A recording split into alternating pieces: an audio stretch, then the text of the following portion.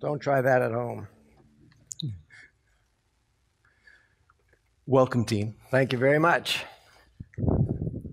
What Jeff said way more eloquently than I could was essentially why I first declined his invitation to come here. He politely turned it into the positive that I'm not an expert or even a novice at all the systems that need to come together to make embedded vision a useful tool.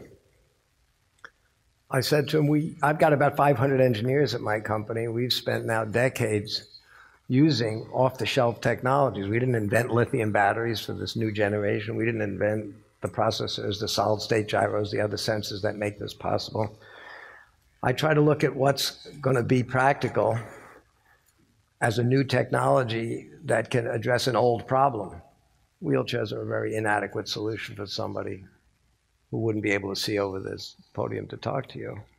So I explained when he asked me to come, why don't you get Takeo Kanade? Yeah, I did. Well, I'm certainly not going to compete with that guy when it comes to what all of you people do. And I walk through the booths and I barely hang on. Well, this thing is 3.5 million deep nodes, neural network. But don't worry, we have a customer. The amount of stuff that has to happen to make embedded vision a simple tool to replace a micro switch, but has lots of advantages, I think is enormously exciting, but I'm going to be, as he said, a customer for it. So if you're expecting me to give you some insights on how to do what you do, you're going to be disappointed.